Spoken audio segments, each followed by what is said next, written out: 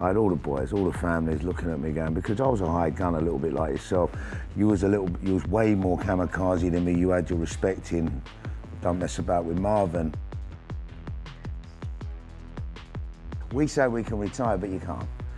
You can't retire because you just retire from bad stuff. Yeah. But because you'll always get a call, Marv, help me out. Yeah. Do you know what I mean? Don't stop. And you got 3 shots. I said I only need 1.